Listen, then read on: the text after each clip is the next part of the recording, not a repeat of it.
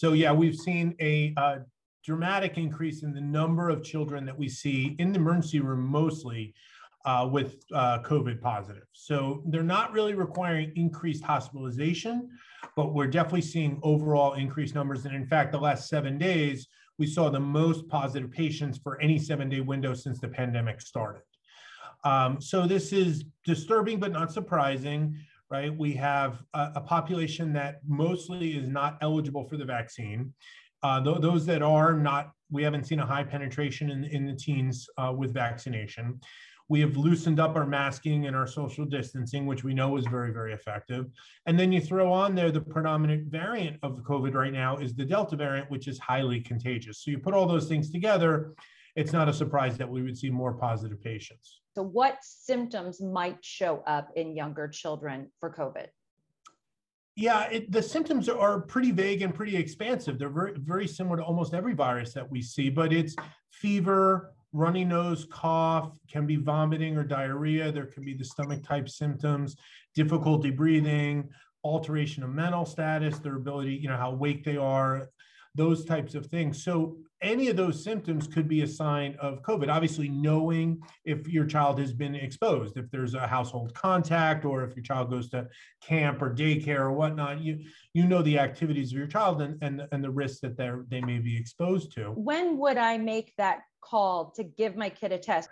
If you're willing to quarantine them for about 7 days with symptoms, whether you need a test or not probably is a moot point because you're going to keep them home. If you want to know, is this allergies? Is this just a routine summertime cold? And I want to send them back as soon as possible. And we all have various reasons why we may want to do that. COVID testing could be important, right? Because we're really trying to diminish the community spread. And it's really impossible to know whether you're suffering from just a summertime cold or if it is truly COVID just by the symptomatology. So if you need to know that, then yes, a test is going to help you. Otherwise, if you're willing to keep them home for 7 to 10 days until the symptoms are gone, then you really don't need to put them through testing. We know now when to get a COVID test, but where should we look at our pediatrician first and maybe ask their advice before just going to any old urgent care? Don't we want to go to someone that might deal with kids? The first step should always be the local pediatrician. The pediatricians, like I said, it will be variable. We know for things like flu and RSV, more common pediatric viruses that we've seen historically, pediatricians have that capability in their office. Many or most may have the capability, but it's very independent by practice. So first thing families should do is touch base with their pediatrician, see what they recommend, whether they have the testing capabilities there, whether they want to send you to a pediatric emergency center, whether they want to send you to any old urgent care. That would be a good discussion to have with your pediatrician. And that's why you have one.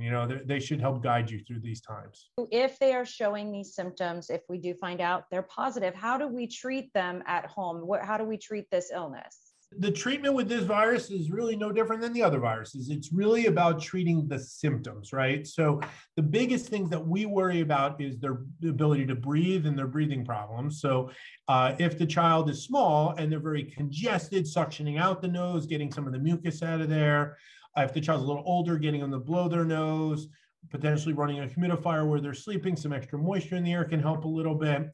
The other big factor that we see, both because of being so nasally congested and also because of the vomiting and diarrhea, is dehydration, right? So parents making sure their child is drinking plenty of fluids. If you're running a fever, it's hot out, you're burning off more fluids than normal. If they're not taking in, they can quickly get dehydrated. And then you throw in the fact they're vomiting or diarrhea, it can get bad pretty fast. So making sure they're drinking, whether it be sport drinks, Pedialyte, if it's water, is okay as long as they're eating, right? But we want them to have some sugar and electrolytes. So that's where the sport drinks, Pedialyte juices all work pretty well. Most kids, when you're sick, and it's true for adults, you don't have a big appetite when you're sick. It's okay if they're not eating as long as they're keeping hydrated. But if they're not, that's definitely a reason to come see us right away. But yeah, and then treating the fever, Tylenol, or other antipyretics is important because it's going to make them feel better. We've all had fevers. Treating a fever makes you more comfortable. If they're more comfortable, they're more likely to drink, more likely to act normal, and you'll feel better about how your child looks. So that's pretty much it. It's really just supporting the symptoms that you're having. What would be something what are some of the red flags that say, I need to get you to the emergency room or to a doctor quickly?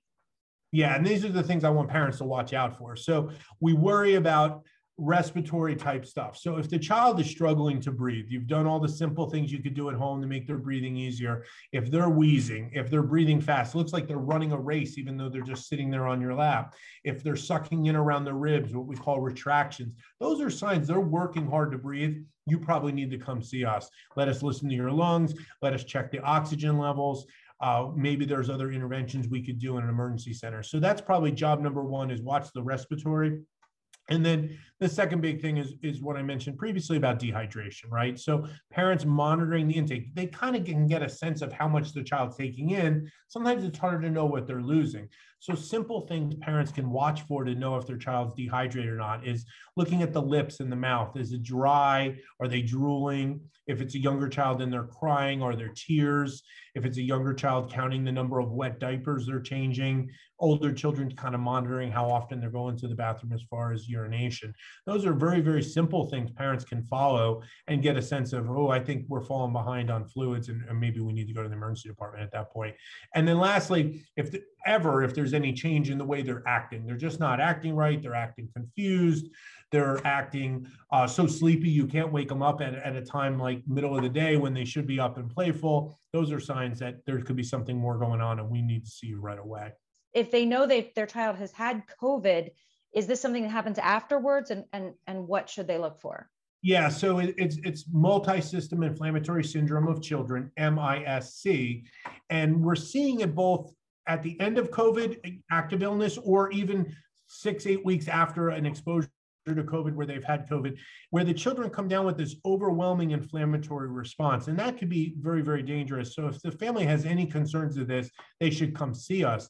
Again, it's vague symptoms. It may be fever, muscle aches, not acting right, being lethargic, swollen lymph nodes, really fire engine red eyes and lips and tongue, maybe peeling skin, swelling of the extremities, any of these type of inflammatory type markers.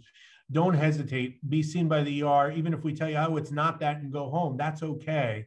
But the children who have MISC tend to get quite sick, often require hospitalization and intensive care. So it's important just for parents to be aware of that. As we're seeing more COVID in the community, more COVID in the pediatric population, logic would say we're going to see more of the MISC.